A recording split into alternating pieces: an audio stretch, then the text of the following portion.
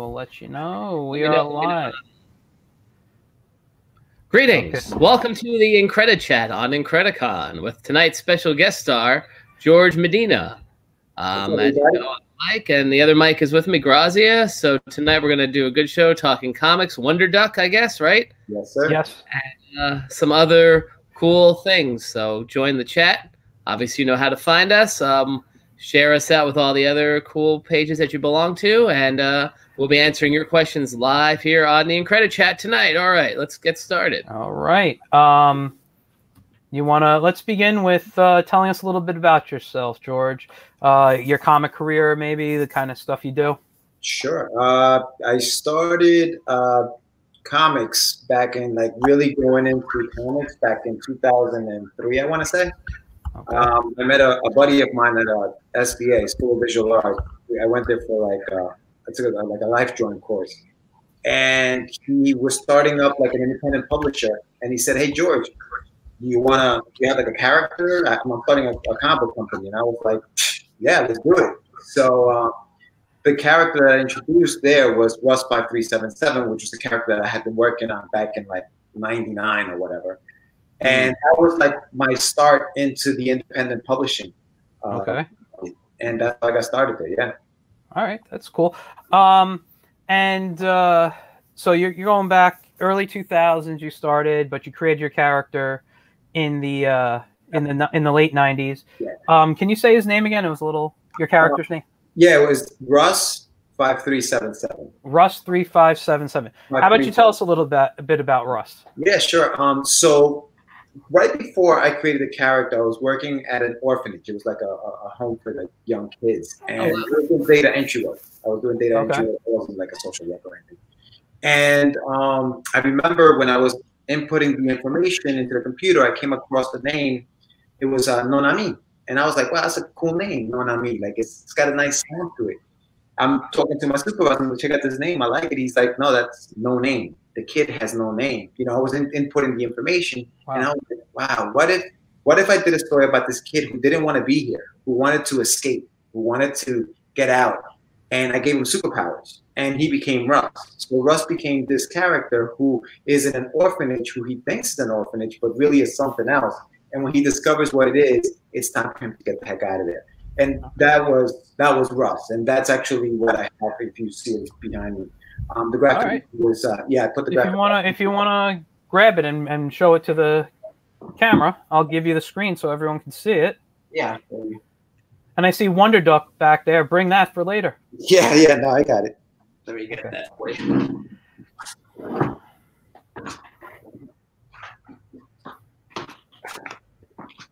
All right. So let's see, Russ. So this is Russ. It's 100. The graphic novel itself. Let me see if I can do it this way. Yeah, it's 144 pages. Mm-hmm. It's all in full color. I did it in the span of I started doing the story back in 2009, and it was like a 5-year project to put this thing out. Yes, and this is the back cover there. Did you do Russ as individual books and then collected it into the trade? I did. This is the single issue. Okay.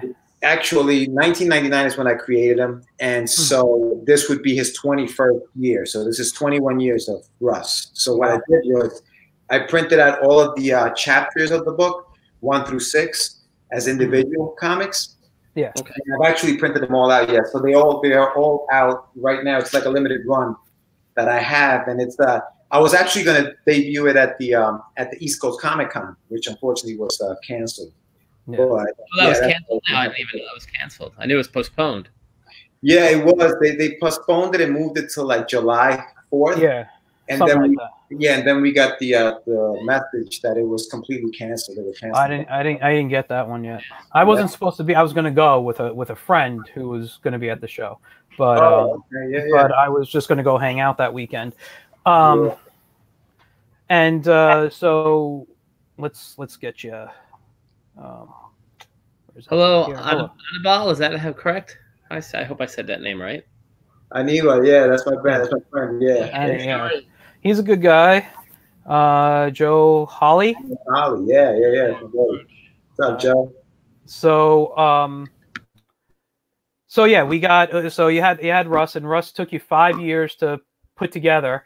So was Russ like your first crack at making comics, or did you do any before to build up to Russ? So before Russ, I did everything like I would fold like an 8.5 piece of paper in half and draw comics on it and color it, and there was no script. It was just whatever came to my mind. I was just drawing. Okay. So Rust was actually the first time I worked on a like 11 by 17 sheet of paper, scanned it in, colored it in Photoshop. So before Rust, yeah, I mean, Wonder Duck actually was created back in the early 90s. I was like a huge fan of the Disney Afternoon, you know, like we're gonna talk then. Yeah. So but Rust was really my first step into how to create comics the traditional way, like the way the pros did it. Yeah. And when you created Russ, started drawing the comic, did you have plans that it was going to be 6 issues, or were you just going to do one? Yeah. Okay, so because that's a large venture for someone who's never really done a big story. Right. So what I wanted to, and I started drawing the comic at first. I was the initial artist on it, and then I remember sending it out, and I remember sending it out to get a review, and they killed me. They were like, "The art was atrocious. The colors like gout, like gaudy. They killed it." So I was like, you know what? Maybe I should hire an artist, revamp the story, and come back. So the initial run of Rust is totally different than what I have now. Okay. But yeah, it was like an eye opener. I was like, holy cow! I need to either get better or just hire an artist to work on this book for me. And so I opted for the latter. I hired an artist, and they what I drew it, what I wrote it. Yeah.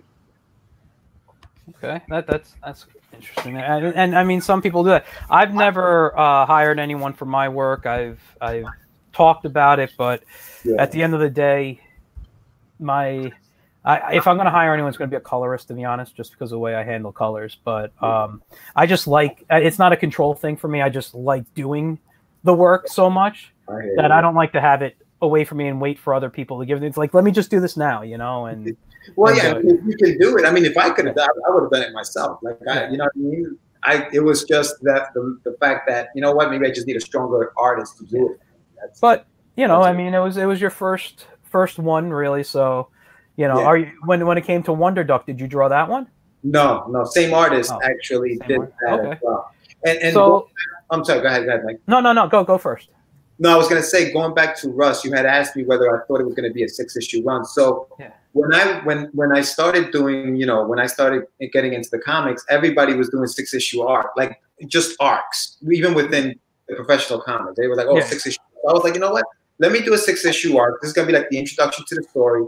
If it takes off, I'll do more issues and, you know, go that route. So I left it so that I can actually write an ongoing story. You know, and so that's what Rust was. It was originally going to be 6 issues, and that's what I finished with. And I had the graphic novel done, and then, you know, writing just additional stories after that, which I am doing now. So it's just a matter of putting them out. Okay, all right. Let's get to Wonder Duck real quick, because you mentioned the Disney Afternoon, and earlier today, I don't know if you watched it, I did a stream on here teaching character design, and I talked a lot about the Disney Afternoon because that was the influence for my Plunger Pup character. So tell us about how the Disney Afternoon influenced you into creating Wonder Duck. Okay, so I wasn't born here. I was born in Ecuador when I was a little kid, and Walt Disney was like Walt Disney was everything. I was like, I want to create characters just like he did, and you know, I was a little kid. And so in the, late 80s, early 90s, you know, DuckTales came out, and, you know, and the Gummy Bears, and, you know, Tailspin, and all those shows came out. Classics. And and I remember the DuckTales had a character called Gizmo Duck. Yes. And Gizmo Duck was like my favorite character in the whole story. And I was like, you know what? I want like a superhero like Gizmo Duck.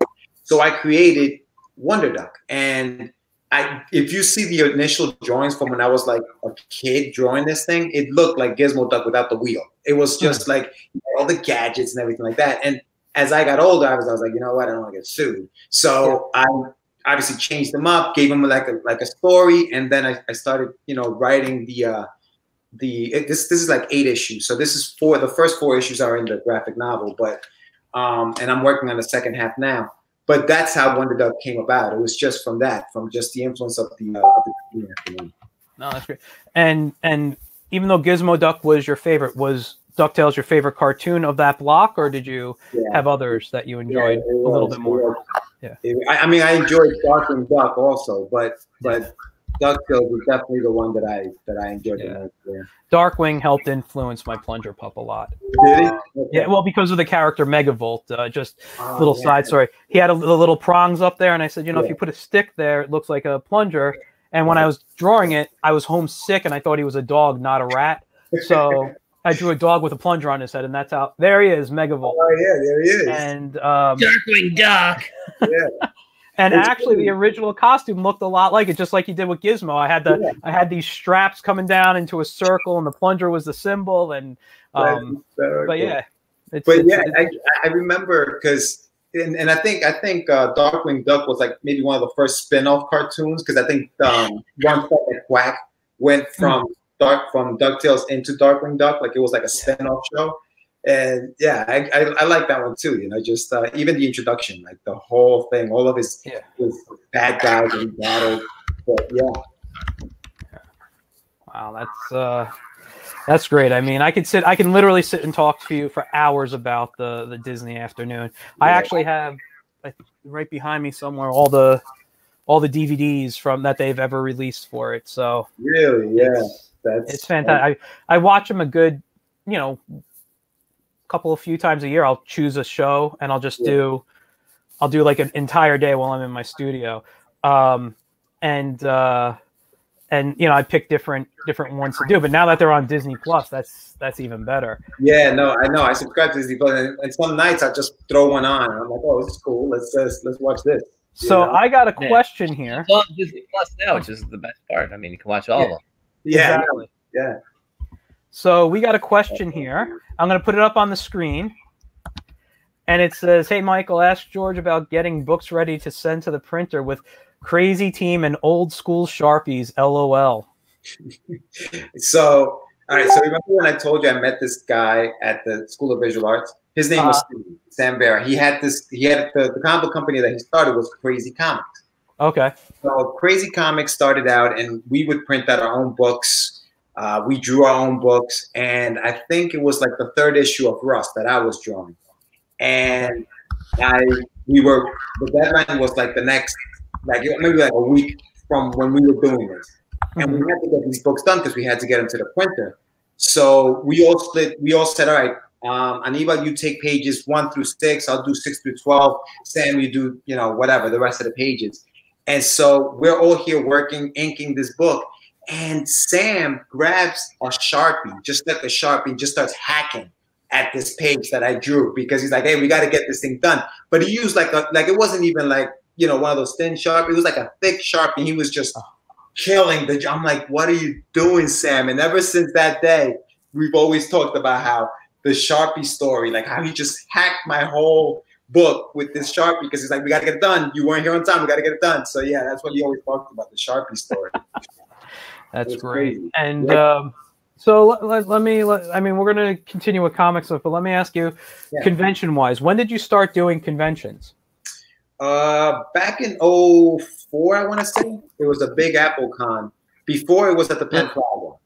Before it was at the, so you're talking, wait, before it was at the Pennsylvania. Yeah. Was it still at the church basement? At the church, yeah. Yeah, that's where I got my start on shows too. Yep, that was my first show when it was still there. We went there, we were gung ho, man. We had like 500 copies of each book, self-printed, folded in half. We stapled it ourselves, and we're like, we're about to kill this show. And we did. I mean, we did pretty well because we were all hyped up, and we're like, oh, this is going to be the next big thing. You're going to see cartoons of this coming out soon. Buy it now, get it signed. And we were like salesmen. So that was my first convention. That's when we first started doing conventions. That's right. I think a lot of people I know started at the Big Apple shows. What shows wise now? How many shows a year do you normally do, even though they're closed now? But well, I stepped away from doing shows for a while because I was just working on a lot of these books. But at one point, we were doing I'd say about 6 or 7 shows a year. Like really? out there. We were doing, we did. I remember we did Emerald City one year. We went to San Diego Comic-Con, Heroes, a bunch of the Big Apple ones were here. Yeah. So you hit the bigger shows then. Yeah. Well, Chiller. We hit Chiller. Oh, you did Chiller. Nice. Yeah, some of the shows that we did, I mean, they're probably, I mean, some of them may not even be around anymore. Like just local little shows. Yeah. I feel like now they're popping up more, like especially in Jersey. Like you'll see a lot of shows in Jersey. Oh yeah, totally. There are shows everywhere. Yeah. So, but yeah, we used to do a lot of shows back in the days. So with the quarantine right now, how are you handling, selling your books and and just art in general right now? Yeah, so I'm working with J.M. DeSantis, and his company is called Darkfire Press. He's the publisher. I know him. Yes. Yeah, you know J.M. Yeah, he's a cool guy. So he's actually been, I signed a contract with him. We're printing out Wonder Duck, and he's publishing Wonder Duck for me. And he's actually, with everything that's going on now, there are a lot of groups on Facebook, and there's a big movement to try to get some of our books into some of these stores to supplement, in a sense, the fact that they're not getting any of the big guys out there because Diamond has stopped distribution. Well, I was going to say, you don't go through Diamond, right? No, or no. So, no. And your book Wonder Duck is now up on Amazon, correct? Amazon, Barnes and Nobles, yeah, it's on Comixology as well. Yeah. Okay, so there's lots of ways to get your book. Yeah. So Wonder Duck is probably a little bigger for you than Russ. Yeah. Would you say? Yeah. So tell us a little bit. Obviously, Gizmo Duck inspired, but tell us a little bit about the story that you can to get people interested in it. Sure. So the story basically is there's a war on 2 different planets, and the scientist who creates the battle suit for one particular planet has decided that he's gonna basically go rogue and work for the bad guys. Sells those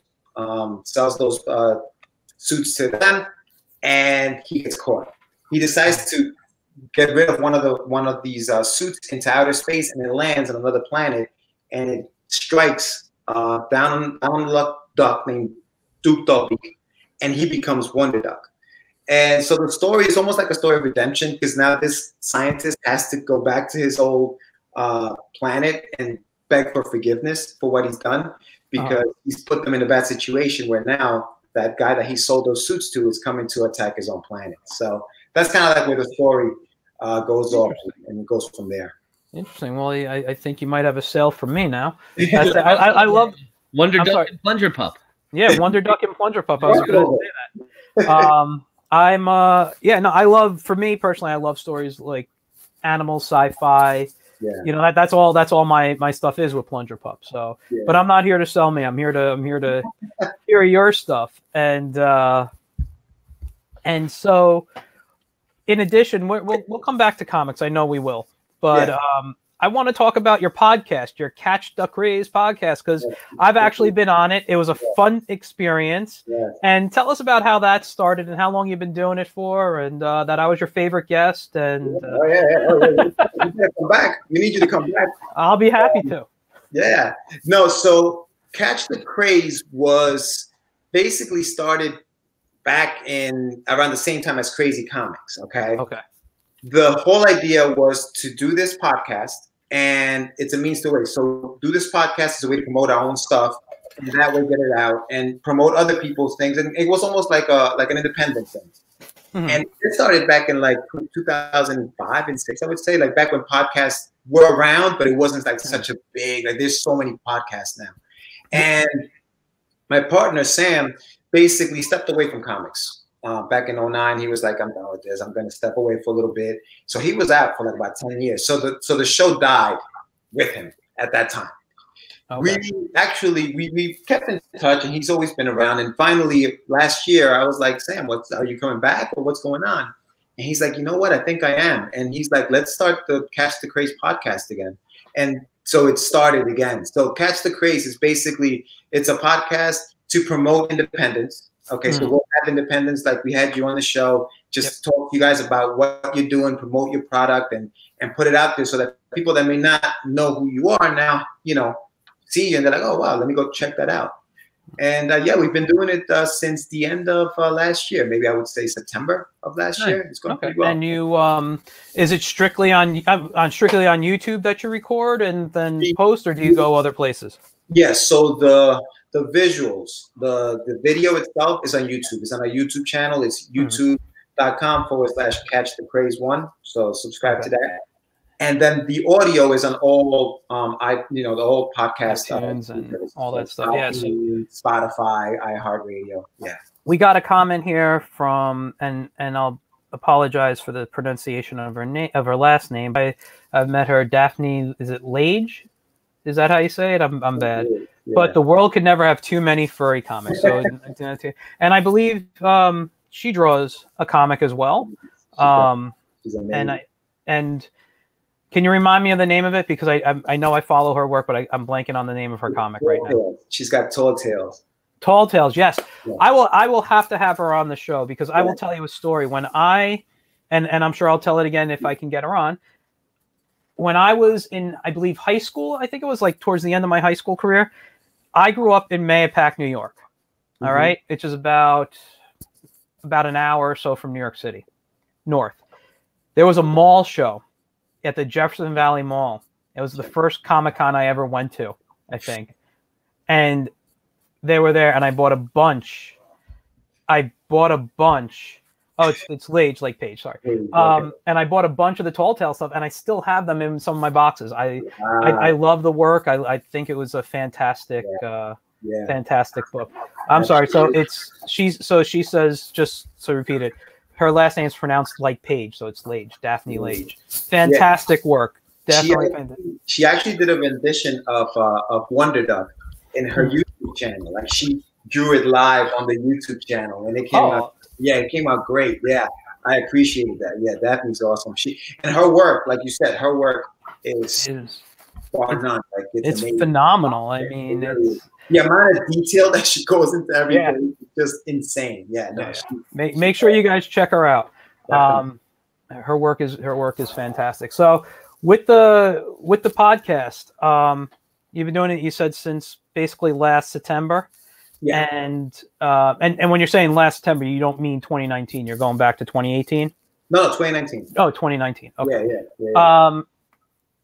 And you do this weekly, or is it multiple times a week? So what we do is because I live in New York and he's in Jersey, and just traveling back and forth. Not that it's that far, but still, and we work full-time jobs.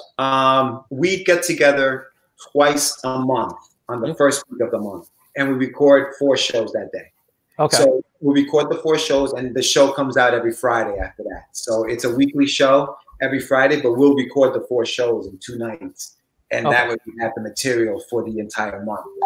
Okay, so you sit in like the same room and everything. Because I remember being on the podcast, and I see the videos and everything, and it looked like you guys were in 2 separate rooms, because one was off in one corner and one was off in another. So we were practicing social distancing even back then.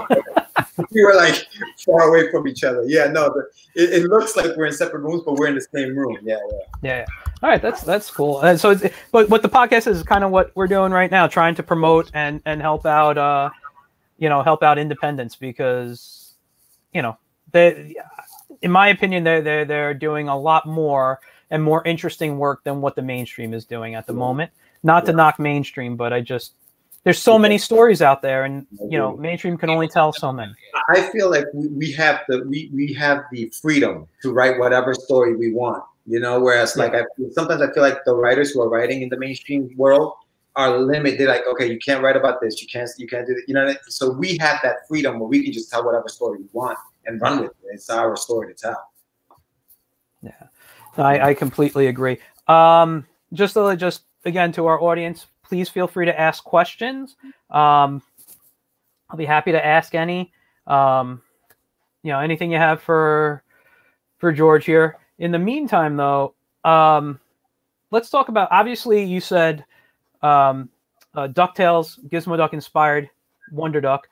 But let's go into your past right now. What kind of books did you read, or when did you get into comics? What inspired you to say, I want to start making comics? Yeah, so I started. I mean, I loved cartoons from the '80s, right? So like the G.I. Joes and the Thundercats and the Voltron, Transformers. Like you can name. There's a bunch of them, and I loved watching those cartoons, and I always wanted to, kind of make them into still photos, and that's how I started doing these comics. I didn't start reading comics until I was maybe like 12 or 13 years old, and I think the first comic I read was like a Thor comic. Okay. And so that's how I got into drawing and doing my own comics. But I never wanted to draw anybody else's characters. I always wanted to create my own. Like I never wanted to work for anybody. I never wanted to draw. That's exactly how I feel. Yeah, I wanted to do my own thing, create my own stuff, and put my own stuff out there. I never wanted to work for anybody, Yeah. And that's how I got into the whole comics thing, just drawing my own stuff. Just drawing your own stuff. We got a question here from Joe Ryan. I'll put it up. Hi, my name is Joe Ryan. Do you have any advice for a new comic creator trying to get his story out there? I'm trying to build a following. I'm trying to do a 40-page graphic novel, and it's a tough market out there right now. So what advice? Oh, hold on. Mike just came back. I guess he had some issues. I want to add him back in. Yeah, we're back. Hey, Joe Ryan, our biggest fan in the world. So we love Joe. Yes. So what advice would you give? I think, persistence, right? Like, I think persistence is key in anything we do. And that just sounds very broad, but I think that if you don't have that persistence, the industry and any industry, they will kill you because it'll beat you down until you can't take it anymore. And I think that you have to be strong and resilient enough to say, you know what, I believe in this story. I'm going to put this story out and I'm going to push it as hard as I can. Now you have the internet. Now you have Instagram, Twitter, Facebook. You have so many avenues that you can put these things everywhere in everybody's face and say, hey, look at my stuff, look at my stuff, look at my stuff, and just be relentless with it. It's just about being just a relentless person that just goes out and just read my book, check it out, you're gonna love it. Exactly. I don't disagree. I will say, I'm just gonna add, when you first get something that you're ready to promote, this is something I did. I talked with friends and families of mine, and I said, hey, look, can you just share this on your social media? And then this way, if they did that, it reached people that I'm not connected with. Right. And that was something that was good to do. I also recommend putting a link to it in your email. At the end, have a signature that has a link to whether it's your social media, a website that has information about the comic, get people interested just anywhere you can. Like I have a little video at the end of my email. It's a little signature, and it's a little advertisement for me that says I do graphic design and comics and all this stuff, and it's a little video I made. This way, when people see me at the end, they can be like, oh, this guy also does this, and they can go to my websites at the end and see. So that's good. Daphne adds, the most passionate work is being made by indies. I completely agree. And we all have that in common. It's never been about working for someone else. It's about putting out our own, create our own material, which I agree with. But at the same time, which is why we do the IncrediChat, is to promote other folks. Certainly, I don't know when you were on the podcast. If you talked more Get in Tune or IncrediChat, but certainly if we can get on there. You're having a little sound issues, but I think I know what Mike wants to say. And when I was on there, we pitched, I talked about Get in Tune, which is my own personal cartooning brand, but I talked about IncrediCon, how we formed IncrediCon, that we were supposed to have one last weekend. So I talked about both things, but I was there just talking about kind of my background and my educational background and things like that. I didn't really pitch any comics because I haven't been making comics, although this quarantine time has given me the opportunity to start putting my projects together. There are zero excuses after something like this. Yes. Zero excuses. Yeah. I can make up excuses. I've been learning a new software. But the truth is, now is the time. Now is the time to, if you have a project, put it together, show people, and put it out there. The website Webtoon might be a great place to start building someone before you spend money to print a book. You know, printing costs a lot.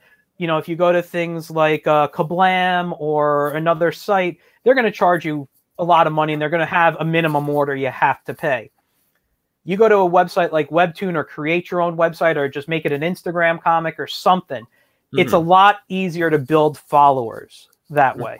And I think that is the way at the moment, since comics aren't being able to get to stores right now, and you really can't get to stores to buy your comics, and Diamond's not shipping and all this stuff. Put it out on the web, build your following that way for free, and then collect it with extra material and sell it. I think that might be the smart choice at the moment. Yeah, you know. Definitely. So I think it's important also that we support each other as creators, right? Exactly. As artists, there's no reason why we should not be supporting each other. There's no reason why I should not let you in on what I know, and you shouldn't let me in on the things that you know. You understand? Like I just feel like we should be helping each other out, because what are we afraid of? What are we competing against? You know? No, that's thing. Talk. You know, there's very few, and I've said this I don't know how many times. Very few comic creators I've met that I can honestly say I think are jerks. You know, mostly when I've talked to pros, I've talked to independents, I've talked to whatever, and the majority of them, they're just cool. You know, you go sit down, they're willing to go sit down and have lunch with you, you know, or whatever. You do a con, and you're sitting next to someone at a con, and what do? You become table buddies with them. And now all of a sudden you're on social media, you're hanging out, you're talking or whatever. You know, and everyone's there to just have a good time, to sell their work. I mean, don't get me wrong, it is still a business. That's the one thing, and maybe you want to talk about this on cons. I enjoy cons mostly for interacting with friends of mine I don't get to see often. It's cool to talk to fans, but at the end of the day, it's work. And it's incredibly tiring to be behind that table for however many hours, and you know, watching people pass you by or whatever, and just like you want to talk and you want to sell. And although you're having a good time, you still got to remember, I paid money for this table. I paid money for the printing of my books, my travel, my food, my hotel, whatever it is. So being a salesman, which like you said you guys were earlier, is a fantastic thing. So being a good salesman is a key too. It's important. I think you have to go in there with the mindset to say, okay, listen, I'm going to be at this place. And I want to walk around, and I want to enjoy it, and I want to see what's out there, and I want to get the signatures. But you're no longer a fan. Once you pay for that table, now it's like you said, it's a business, and you have to act like it is. It's an 8-hour day. That's light. It's probably longer than that. But you're going to be, and you're probably going to be standing and talking to people all day. And hey, how you doing? Come here, let me talk to you about my book. I'll come back. Oh yeah, no, I'm just doing my first round. I'll be back after this first round. And you're like, all right, a little bit. All right, back, you know. Yeah, I just want to let people who if they haven't done shows yet or whatever, just realize that is an important part. Go in there excited, because if you're excited, people will be excited for you. You know, it's that whole salesman thing. You have a smile, people will smile back. You know, any other type of advice you'd give for cons? I think that, well, especially when it comes to printing books, right? I've worked with Kablam. I've had, this was printed through Kablam, and you know, there was another company called, I think it was Comics Well Springs or something like that. But I think that if you know that you're doing a show in March, then you should send your books out to the printer, say in February. Give them about a month to get your books printed, because the last thing you want to do is the show is coming and your books are still not in. So you definitely want to plan ahead and do that kind of legwork. I think that even with like the social networks and things like that, I think that you should promote obviously ahead of time that you're going to be at these shows where they can find you, so that you're not just, well, who are you guys? No, you actually have people that are planning to go and see you at the show. I actually have issues with that. It's funny because I worked for a college and I helped create a social media marketing class for artists, and I taught it for 2 years. But when it comes to me doing my stuff, I totally, it's like, oh, I'm going to be at a show tomorrow. I got to remember to post, you know. Greco Press, was that the name of it? Annabelle. I'm sorry, I forgot. How do you say the name? And again, this is another guy I know, and I totally blank on the correct pronunciation. Is that Anibal? what? Anibal. Anibal. Yeah. Okay. All right. I'm sorry. I'm bad with names. I know Face as well, and he's a great guy. And you just had him on your podcast, and it came out today. I haven't had a chance to listen to it yet. I've been busy all day, but I do plan to listen to it. Yeah, no, Anibal. I've known Anibal for years. Yeah, we've been doing this thing together for years as well. And he can attest to some of the stuff that he's like animal. Animal, yeah. It's he's I think I don't remember if it was I think we met first time at Kids Comic Con, and that's probably where I met you because I remember you being at a Kids Comic Con. Our good friend Alex Simmons. Who we will hope to have on here sometime soon. It's already in the works. It's already in the works. That's great. Good. So, but yeah, I think that's where I met you guys because you all table together usually, right? Yes. Yeah. Yeah. All right. Yeah. I think when I met you, I was walking around. I didn't have a table that year, but I was walking around. The yellow pops. Like I do a lot of yellow on my table. Well, I've changed since then, but in the past I did a lot of because that's the thing. I mean, you can look at my studio background. It's a yellow room. Your altar. He calls it my altar now because I have a couple of I do one big black tablecloth. I have two table I guess they call them runners that hang in the front, and then I got another runner that goes across. So it's really to add color and make it pop, but yeah, he calls it my altar, and I guess it could look like one. So Annabelle says I gave his son free artwork, which I do a lot for kids. So I hope he enjoyed it. I do a lot of free stuff for kids at shows sometimes. Actually, a few months ago, was it November? I did the Doctor Who con in Long Island, LI Who, and I did nothing all day but draw for free for anybody who wanted kids, adults. It was a good time. I was busy all day because I had the word free above me, but it was a fun time. So anytime I could do stuff for kids, I'm very happy to. That's awesome.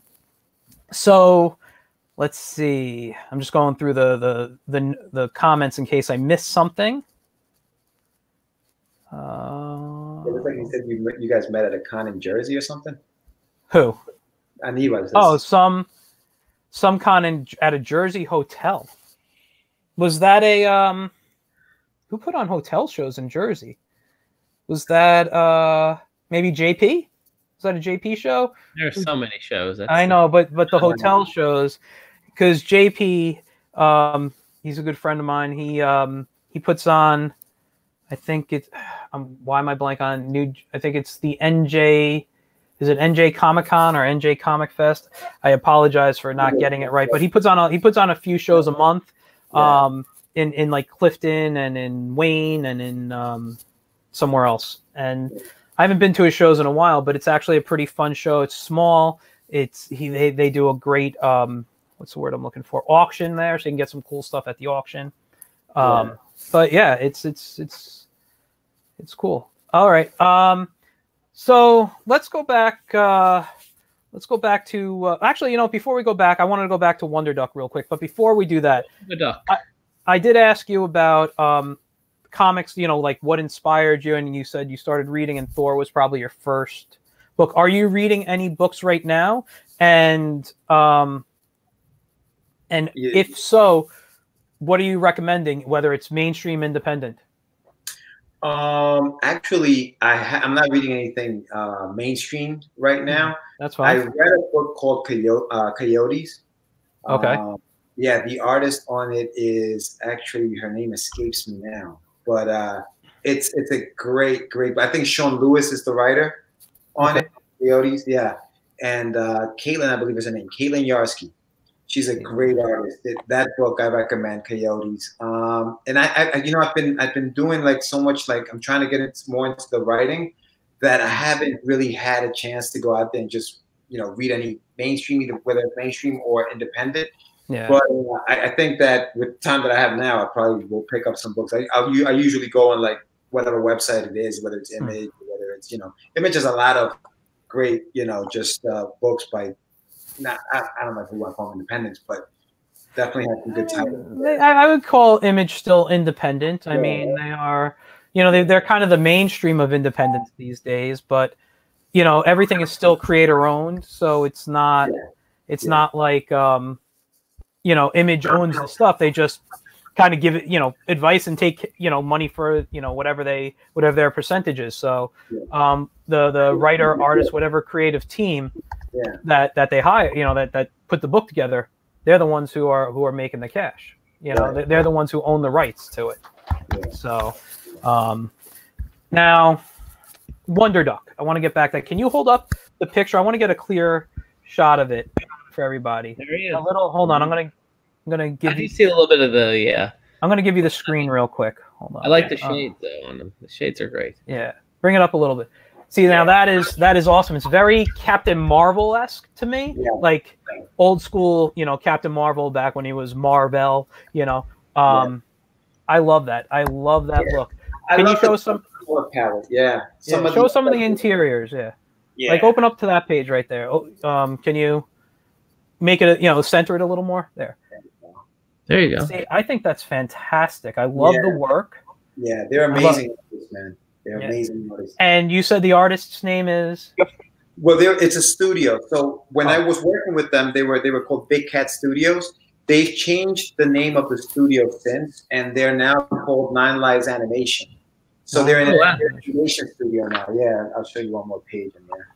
Okay. Wow. Yeah, nice. Their artwork is it's crazy. It's like it's ready to be animated, essentially. Yeah.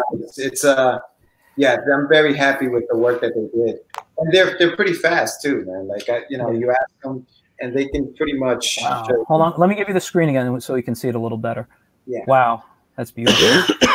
Yeah, their attention to detail and the way they color, like every time I got a page from them, I was just like, holy cow, look at that page.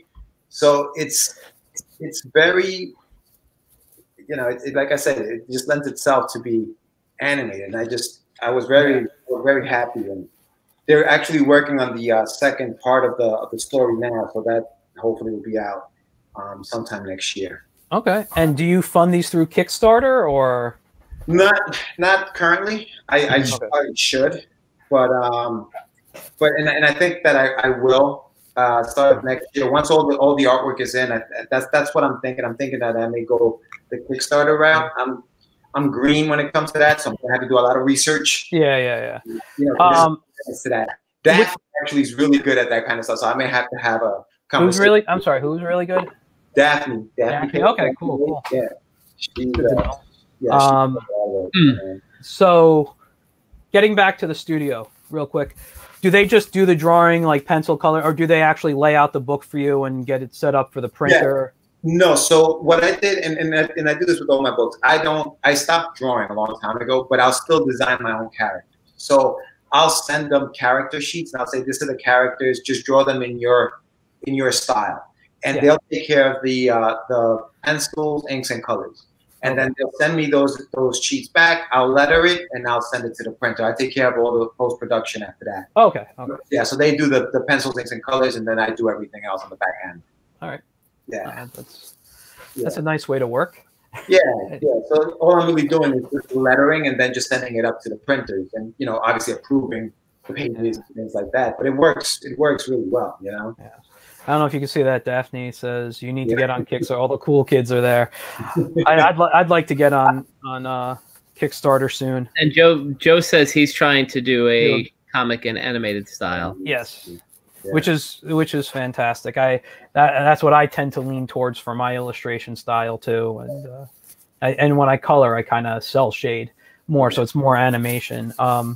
But yeah, no, that's great. I love that type of stuff, and what I like about it is it kind of keeps to the influences of the animation work when you were a kid. Yeah. All right, I'm just looking again and see if there was any more comments. Yeah. So let's see. We got Wonder Duck, which I'm actually really interested in. And I can get it off Amazon, Barnes & Nobles, wherever it is, which I think I'm going to order. Because what am I doing? I'm old. You're going to have to wait a month, though, like you told me. They're getting a little closer, but yeah, I think comics and books are still like a month apart. But we've been getting Amazon deliveries now, but not. It has been some stuff that are more like necessities, but we've been getting a few things now that aren't on the main list of necessities. So I don't know if it's because we ordered them earlier or what, but we put an order in just the other day and it says, oh, you're going to get it by the 6th. I don't even know what we ordered. My wife does a lot of the Amazon ordering. I always have to be like, I'm going to order a comic off Amazon. That's what I buy. I buy books. I buy my what do they call it? Like the art of books. I love going through the art of books. Got a lot of Disney. I got some Pixar. I got Lord of the Rings. I got everything. I love that stuff. And they're just so inspiring. But okay. No, Joe was saying I'm really considering doing a Kickstarter, Daphne. Which that's great. I mean, get it together, and I'll just give you this little bit of advice. Try to build that following, because the better following you have, the more you're going to get people going to your Kickstarter page, and at the same time, they will share that Kickstarter page. So if you have fans, they will help you out. So I think before you actually jump into Kickstarter, spend time building the following. It could take a month. It could take 6 years. I don't know. It's just how persistent you are on posting. And but that's what will happen with Wonder Duck. Like the first part of it, kind of starts it off, and then that way I'll be able to just get the second part done that way. So yeah, hopefully that works out. I got to think for a second because I lost my train of thought. I wanted to get somewhere with Wonder Duck with you, but sorry, I'm blanking at the moment. I guess I had a little brain fart. Mike, do you have any questions for George? No, I'm just kind of digging like the animation style in that Wonder Duck book. Yeah, no, it's fantastic.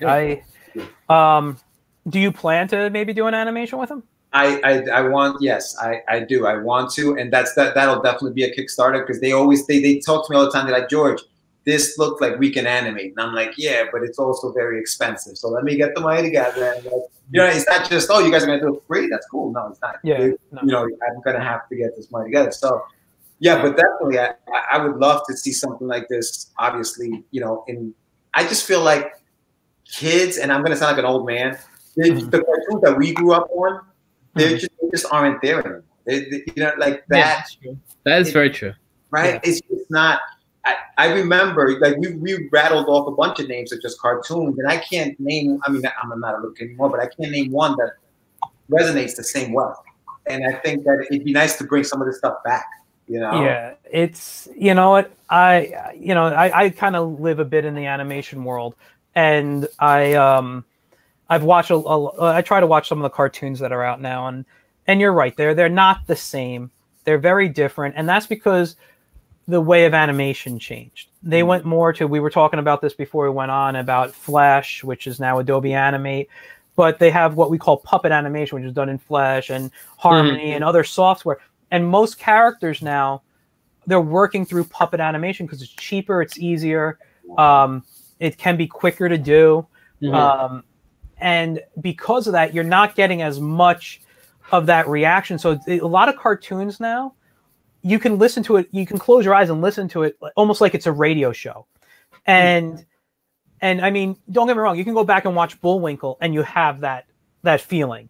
Watching old Bullwinkles, it's very radio show-like. But I feel more and more cartoons have gotten that way. Even what I know a lot of people, this is something I enjoy, but people hate, Teen Titans Go. I like the silliness of the style. I like the silliness of the humor. I'm not a fan of it. Mike's not a fan of it, but the movie was okay. Yeah, the movie I thought was fun, but a lot of people are like, I want to watch the original Teen Titans. I don't even like the original one. But but hold on. When people are talking about the original, they're talking about the mid 2000s that came out, I think it was. But if we go back, the originals appeared in the 60s in Filmation, where they were nothing moved. Not that good either. So Daphne, No, the Filmation stuff was terrible, but I have a little place in my heart because of how much I love Filmation. But Daphne says, my thing is a lot of cartoons now feel like they skew too young for me to appreciate. And I completely agree with you. I checked out the new Thundercats when it appeared. And I, my opinion of that was I didn't like it. But was I the audience? No. It's not something that is made for me. And if I want to watch the Thundercats that I enjoy, I will watch the Thundercats that I enjoyed as a child. Right. And it goes for all the stuff that they're revamping. Nothing's like the old stuff. Although I will say this, I think it's 2021 or maybe 2022. They announced that they're going to bring back Animaniacs. Are they? Yeah, someone's got, and if that's going to actually happen, that was like my favorite cartoon back in the 90s. That really got me into all the Disney Afternoon shows were your favorite. Make up your mind. No. Disney Afternoon was my. I will explain. Hold on. Disney Afternoon was my favorite time, because when I was a kid, they had these good, 2 hours of cartoons. I mean, we're all around the same age, so we all had these 2 hours of cartoons, and it was just fun. But Animaniacs did for me what I think Looney Tunes did in the past for other people. I grew up loving Looney Tunes, but I feel the Animaniacs was my Looney Tunes. They commented about people that I knew about, that I was familiar with, instead of, looking at caricatures of Humphrey Bogart that, I have to look up who is that person, and I realize who it is later on in life after watching Bogart movies, But all of a sudden now they're attacking politicians, and the president was in the intro, and you know what I mean? Like, these were the people that I knew. And the humor was at the time something that was kind of like classic Looney Tunes, where it was great stuff for kids, but adults can be in there. Teens got on a certain level, so there was such a wide thing. The Disney Afternoon did not do that. They just gave me fun adventures. Right. Were you the one that posted that about the Looney Tunes or the Animaniacs on Facebook, Mike? There's a good chance I posted. It was like an article about how when they were about to debut the Animaniacs, they put I think it was Wacko up on the tower. Oh yeah. And the owner of the one of those take Mickey Mouse off of the top of the fire. I did post that. I don't know if you posted it as well, Mike. That's an old story. I mean, Rob Paulson has talked about that on his podcast a bunch of times.